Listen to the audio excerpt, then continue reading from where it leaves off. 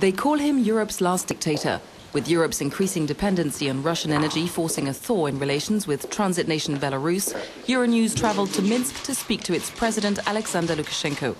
One of the last post-Soviet leaders, Lukashenko's been at the head of Belarus for nearly 15 years. He talks to Euronews about the global financial crisis, trade with his European and Russian partners, gas transit and democracy.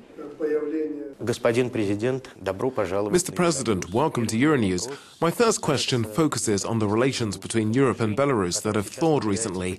The Czech Republic is hosting an Eastern Partnership Summit this spring. Will you travel to Prague? В том, что мы заинтересованы в отношениях с Европейским Союзом, об этом... Our interest in our relationship with the European Union is beyond doubt. I'll give you an example. Trade with the European Union last year amounted to $22 billion. And that's not counting the month of December. With Russia, trade amounted to $35 billion. That's very important, but there's something even more important. You know what's emerging now is a whole system of challenges across the globe. And many of Europe's challenges cannot be handled without Belarus, like drug trafficking, illegal migration, and the transit of energy, which is closely linked to Belarus. Europe is extremely interested in that, which means there's a mutual interest that encourages a normal relationship. As for Prague, I don't think it really matters who goes to Prague, whether I do or somebody else does. We haven't given it any thought yet, nor have we received an invitation. But we will have somebody in Prague. We'll discuss the problems of the Eastern Partnership. It's a very pragmatic and sensible step, and a timely one on the part of the European Union.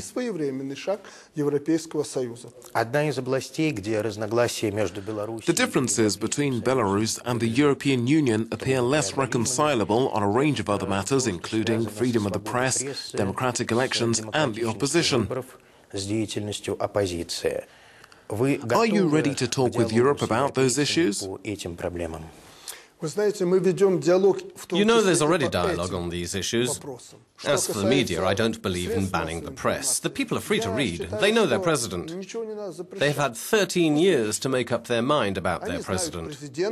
We have transparent and accurate laws drafted to meet and comply with European standards. Countries like France, Germany and England.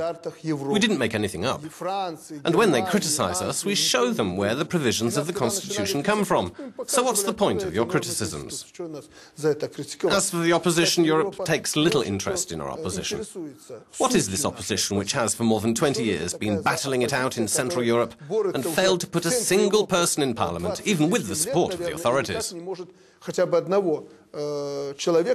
With regards to elections, we conducted the elections in Belarus the way Europe showed us. They came here from the European Union, the OSCE, and told us, you know, there's something wrong with this, please do it this way. We told them, all right, let it be this way. What sort of country can keep elections going in breach of its own laws? None. We have breached the law, but fitted it into the concepts of the European Union. Мы нарушили все, но делали по понятиям Европейского Союза. Mr. President, the financial and economic crisis has affected Belarus too. Has your country been hard hit? Пока нет. Да, мы экспортоориентированная страна. И что касается экономики, Not yet. We're an export-oriented country. As for the economy, certainly the declining demand from food to machinery has affected us as well. Maybe because we export around 65% of our GDP. We're in a group of 10 export-oriented European countries, so the drop in demand has affected us as well. But our prices were approximately 3 times lower than those in Europe and the rest of the world. As for the financial crisis, it shouldn't have hit us at all. We did not throw our money into Wall Street or any other exchange. But it has affected us a little because of Russia, where people have been queuing up in banks to exchange rubles for dollars and euros. So we spent part of our national gold and hard currency reserves to support our national currency. We had to devalue our currency by 20% to get IMF credits, among other things. Media reports have recently argued that the interest of Western Europe in Belarus and vice versa is based on Belarus's growing role as a gas transit country. Do you fear this role will weaken when Nord Stream is launched? Today,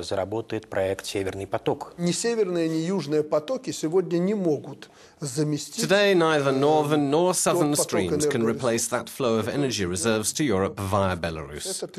That's 30% of natural gas and about 75 to 80% of crude oil. The bulk of Europe's oil transits through Belarus. Europe might get an additional 30 billion cubic meters via the Nord Stream, but at the same time, gas consumption in Europe is growing. Secondly, regarding transit, the most convenient and shortest route is Belarus.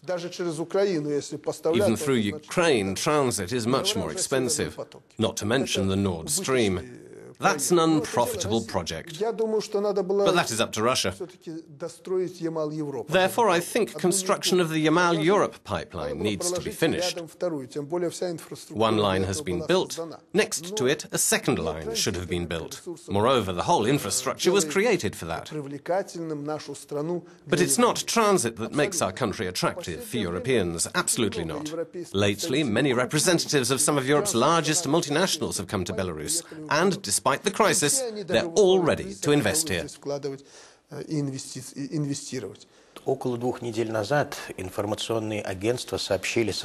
Mr. President, around 2 weeks ago, news agencies quoting Russian officials said Belarus was requesting a 100 billion ruble loan from Russia.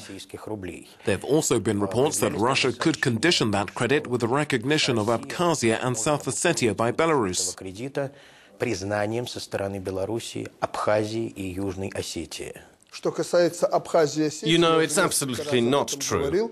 With respect to Abkhazia and Ossetia, I have repeatedly said that we have our own position on that issue, and we defy any pressure either from Europe or Russia. We have an elected parliament. It will discuss the issue. A proposition will be tabled within our legislation, and we will solve the issue. But that has never been linked to these credits. чтобы российский рубль уже сейчас делал шаги к тому, чтобы... During the latest negotiations, we suggested to the Russians that they start taking steps immediately towards turning the Russian ruble into a fully-fledged regional currency. We urged them to give us a loan to ensure that we could, initially, pay for our energy supplies with that money. So we have good relations, and we pride ourselves on the good relations we have with Russia, and that our relations with Europe are developing. And we will fulfill our role as a link on the bridge between Eastern and Western Europe. Господин президент, большое спасибо за интервью. Спасибо вам за принятие.